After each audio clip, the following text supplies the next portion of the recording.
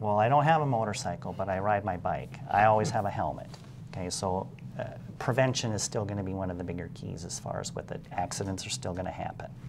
So, and you can't always prevent that part, but if something does happen, you can help improve your odds of having anything more of a serious injury with it. Now, motorcycles are a different breed as far as with it from there, just because of the speed involved on things with Higher it. impact injury. So, I mean, there can't be a helmet that's good enough to protect you from a motorcycle accident that's significant. You know, the rule with helmets is that they protect you, but they do not prevent an injury.